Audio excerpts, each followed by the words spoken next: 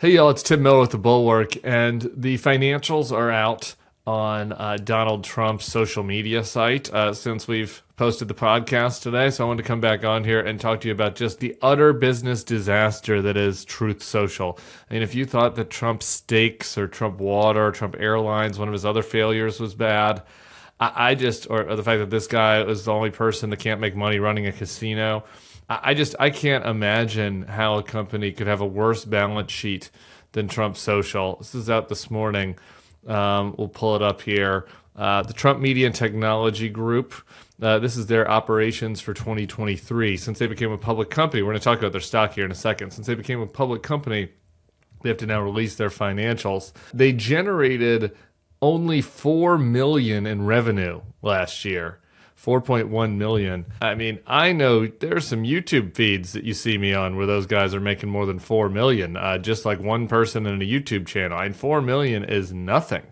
And this is, this is this is like a mom and pop corner store level income generation here. But then let's look at the losses. 58 million in losses.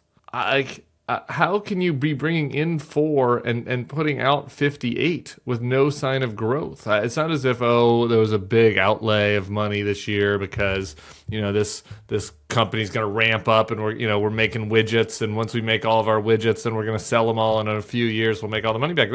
There's no ramp up on True Social. If anything, True Social is stagnating or declining.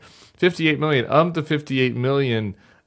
What is this business? 39 million of the 58 was interest expenses, and they had almost 16 million in operating losses. I'm going out into sweats here just thinking about if the Bulwark's balance sheet looked like this. I would be in a total panic blowing into a paper bag. Devin Nunes, you might remember Devin Nunes, the former congressman that tried to sue people for making fun of him on the internet. It's the free speech party. Failed in that lawsuit. He tried to sue a Twitter account. I think it was Devin Cow or Devin's Cow. He tried to sue. Cow won. So Devin is running Truth Social into the ground. Absolutely, this could be in a business school class for things not to do. So this is the operating expense of the company. What is the deal here? What is the grift? Okay, and let me tell you. So they took this publicly, and Trump's plan is to make money off of suckers that buy stock in this just lemon of a company. In the hopes that then he can get enough cash to pay for his legal expenses. That's the grift that's running here. And I do have some bad news about capitalism and about Donald Trump, and that is that plan seems to be working for a little while. The stock had its IPO recently, and it ended up with a market cap of $6 billion. $6 billion for a company that only generated $4 million income. It had a $6 billion market cap because a bunch of morons bought this stock. But notice where it is today, down to 47. These financials came out, and even the buffoons that were investing in this meme stock, it's kind of a racist meme stock, were like, whoa, the bottom might be falling out of this one. So they're down to 47. That is down to about 24% today, Monday, April 1st. Not an April Fool's joke. Down 24%. And that chart there, that trajectory is going down more and more and more. So, look, not here to offer financial advice. How the hell am I? I mean, how could you offer financial advice in this? Anybody investing in this is totally irrational and disconnected from any potential actually profit and loss results of this company. But, I think that certainly if you're interested in shorting the stock, it seems like there's a lot of evidence that it should be shorted because the company is a total failure. I mean, just an utter, complete, absolute failure. Nothing, nada. In huge debt, creating no income. Nobody's using this site. It is a zombie site.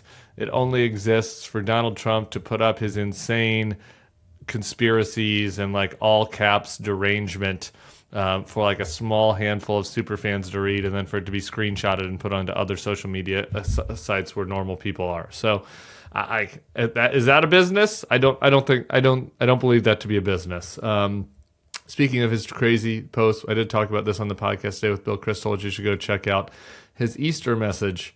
how is anyone considering this person to be president of the United States? I mean, if you had a colleague that posted this on social media, you would be talking to HR about how they need therapy. They might need a break. We might need to give them a little hiatus from the office, because we don't want somebody posting in all caps about how America's a failing nation and crooked people and derangement. And I mean, look at this, like evil and sick, fanny fawny way. Like, what are you even talking about? This doesn't make any sense. It's in all caps. This is his Easter message. This is a person with deep psychological problems. It's a person that is totally failing to run his business. And that is our news for today. Truth Social. We've seen the numbers. They're even worse than you could possibly imagine, headed down the same path of all the other Trump failed businesses and bankruptcies, and a long career of failed businesses and bankruptcies. We'll be back with more. Make sure you subscribe to the Bulwark YouTube page, and we'll be seeing you soon. Hey, if you like this video and our content, I'd love for you to become a Bulwark Plus member. You get bonus podcasts, you get bonus newsletters, you get bonus takes from me that maybe don't come up on the YouTube feed. You can try it out for free at thebulwark.com/free trial. The link is below in the description. We'd love to have you as a member of our community. We have great commenters and great opportunities for people who want to protect democracy.